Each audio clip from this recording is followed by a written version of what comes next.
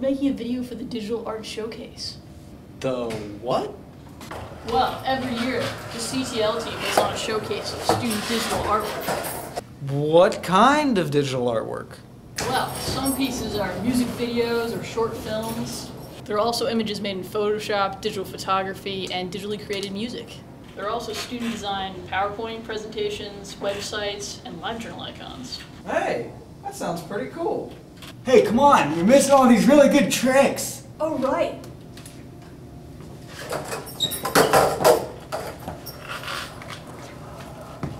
So how do I go about entering this thing?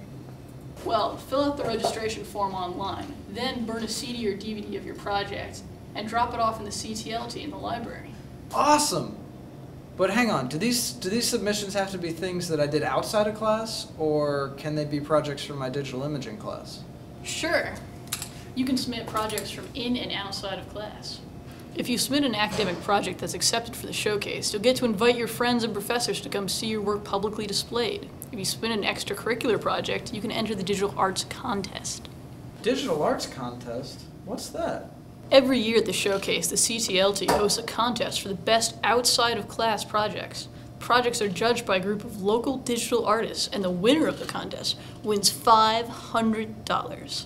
$500? What? I could buy a hoverboard with that!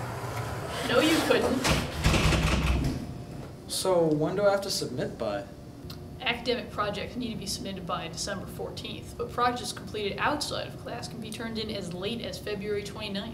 Excellent! When does the showcase go up? It's being held March 28th. Great! I think I'll make a short movie. You're gonna have to work real hard beating our awesome video.